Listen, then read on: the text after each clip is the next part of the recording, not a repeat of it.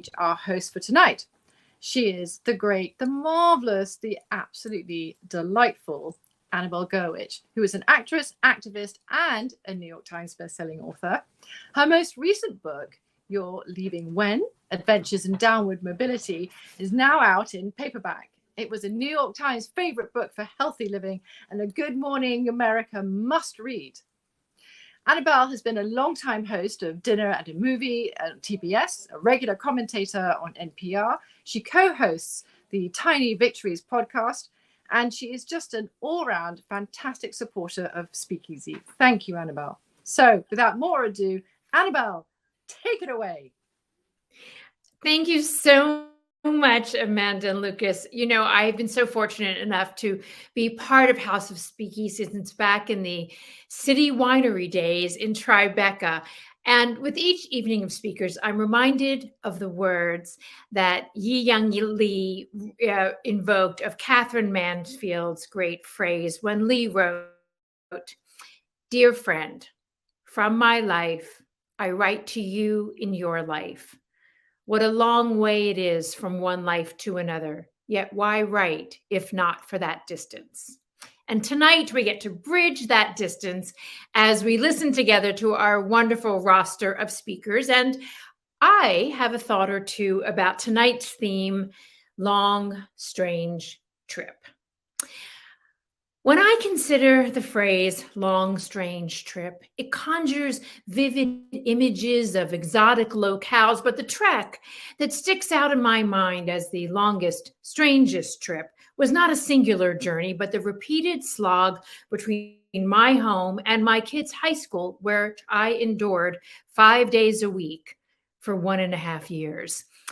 During the first semester of 11th grade at a highly touted public high school, it became clear that Ezra, my kid, pronouns they, them, theirs, was no longer welcome at the school. This followed in the wake of some laudable questioning of administration policies, some copious drug use, and the only institution where they were going to be able to matriculate was located deep in the San Fernando Valley, an hour's drive from our home, which often stretched into a 2-hour crawl across the urban sprawl, and the return trip was sometimes even longer.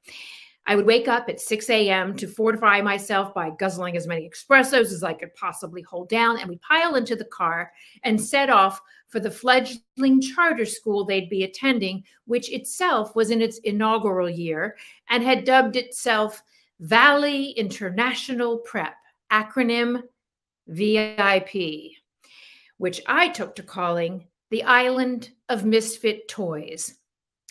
Located in a blighted industrial wasteland at the corner of Van Nuys and Nowhere.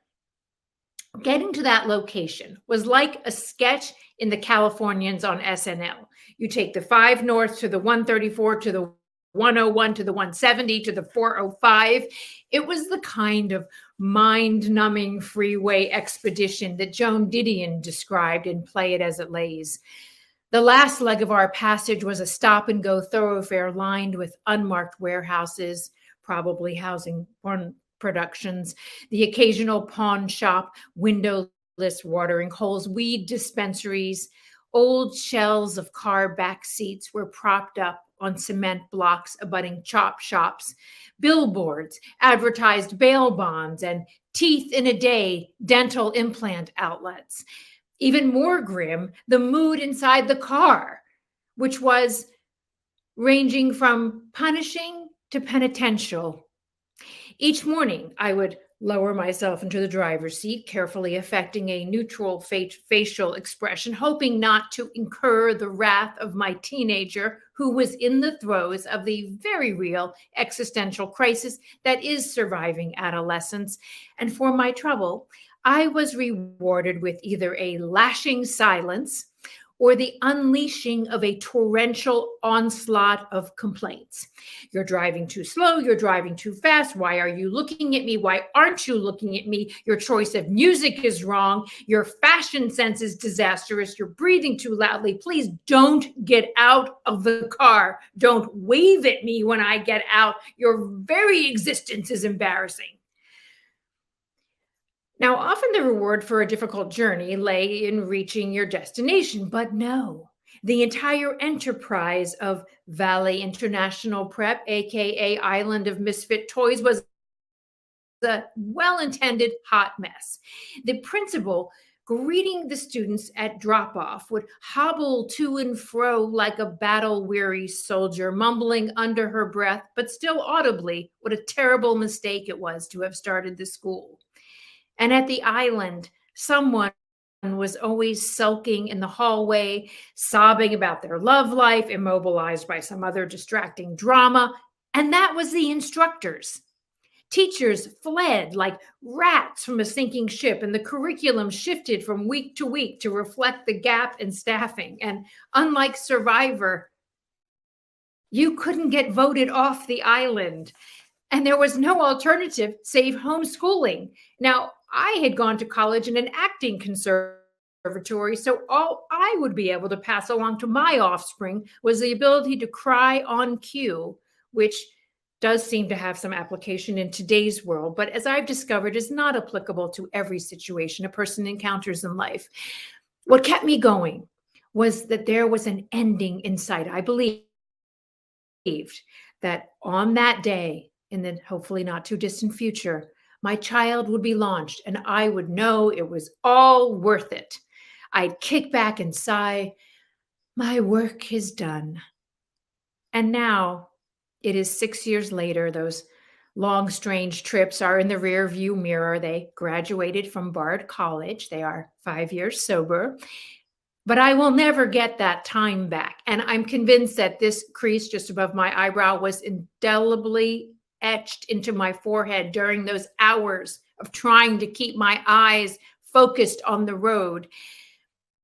And for my fellow travelers, parents of young adults, waylaid by the virus, whose children, like mine, have returned home to their childhood bedrooms, that destination is, if it is even exists, further off now, as far off as the horizon, perhaps even further, although I have no idea what that would mean. But just last week, Ezra and I piled into the car on an early morning hours to load up the vehicle to move them so they could take up residence with their partner in a neighborhood in a different zip code. And along the route, we listened to music together. It was a composition of their own making, so I fixed my face into that neutral configuration because even though I loved it, it might be worrisome to have your mother find your music be so appealing. So I complimented them without going completely all Jewish mother on them. And they bounded inside the building, toting a favorite lamp that I hadn't realized they had spirited away from my living room.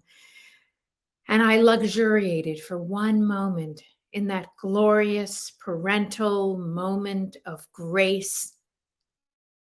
And then my phone rang. Mom, if you haven't left yet, could you drive me to work today? Yes. If we are lucky as parents, there is always another long, strange trip lurking just around the corner.